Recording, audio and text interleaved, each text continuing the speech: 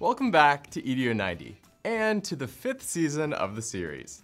Since we wrapped up last season in early June, we've been hard at work. We have some great new episodes in store for you this season and lots of product news as we head into the second half of 2019.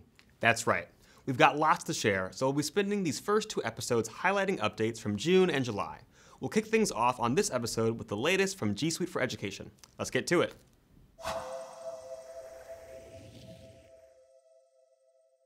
Any educator will tell you that the grading and feedback process is one of the most crucial for developing students. Last November, we began beta testing Gradebook in Google Classroom, and based on your feedback, we've now rolled it out to all Classroom users. We also announced the Grade Sync beta, which allows administrators to connect to their Student Information System, or SIS, with Classroom and give teachers the option to push assignments and grades from Classroom to the SIS, eliminating the need for dual grade entry. Our initial launch partners include Infinite Campus and Capita Sims, with many more to come. Sign up today and give it a try. Using Rubrics helps teachers set expectations for students and gives them a consistent framework to provide actionable feedback. Now, teachers can create and grade rubrics in Google Classroom.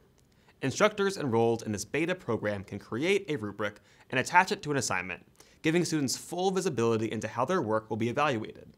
Instructors can then use rubrics while grading to select rating levels and give consistent and efficient feedback. Check out the links below to sign up. Starting in August, locked mode for quizzes and Google Forms will be available for all G Suite for Education users on managed Chromebooks. This mode prevents students from navigating away from their assessments until they submit their answers, which helps them to focus during quizzes and encourages academic integrity.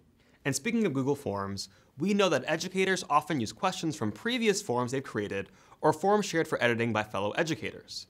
We've just added a feature that lets teachers import questions they previously used into new forms. So instead of spending time on recreating assessments for students, teachers can spend time providing specific comments and feedback to those same students once assessments are completed.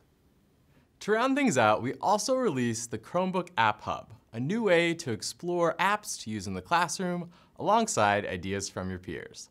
We'll explore this new resource with a full episode next month, but check out the links in the description below to learn more in the meantime.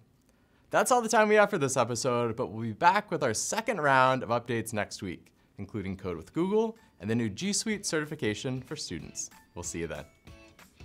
Looking for more EDU 90? Check out our playlist for episodes on everything from G Suite to computer science to Chromebooks.